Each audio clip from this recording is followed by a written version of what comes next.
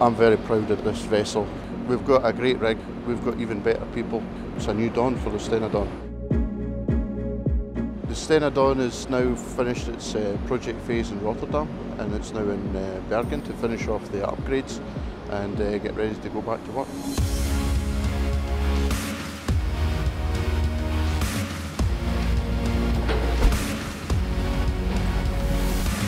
This project has been about making an already capable rig even better by installing an 8-point mooring system. So with the additional weight of all the mooring equipment, we've had to compensate by installing additional buoyancy on the hull with 2 sponsons and 4 blisters. Integrated into the blisters are the chain lockers and the fairlead foundations, and also the anchor winches which are mounted on the upper deck.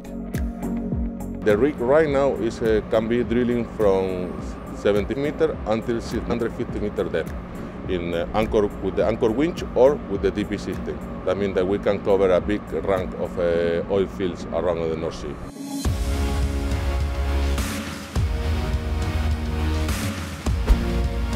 We have increased the POB from 120 to 140 people on board, and to do this we had also increased the capacity of the lifeboat.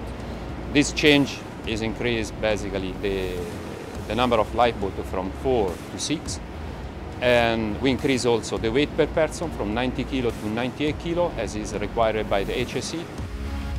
We are covered for working on in the North Sea area between UK and Norway. We made the decision to change the British flag for the Stena Don. It's a flag of high quality. It now means that all our fleet are British registered. It's good for the clients, it's good for any operation we do worldwide.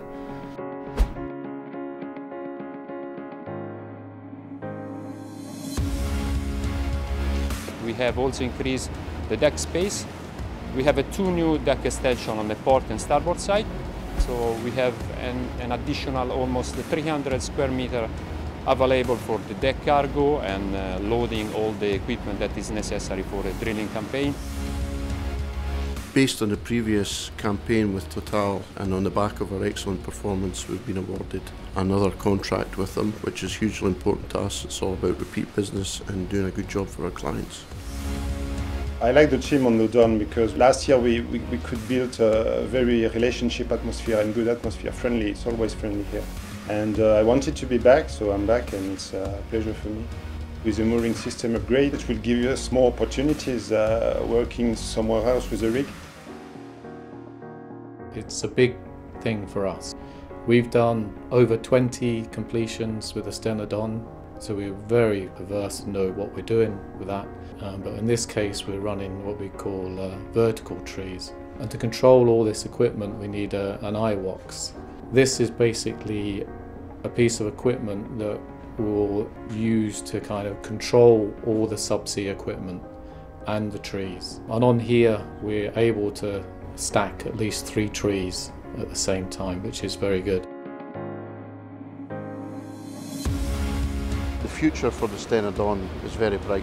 We've opened ourselves up to a huge potential, not only in the UK but in worldwide operations, and allowing us to be the best, to get back out there and do what we do well. It's a good crew and we are all positive, and I'm sure that we will have a good standard like we have during the last project with Total. It'd be good for the people to go back to work, the equipment to go back to work, and the Don to go back to work.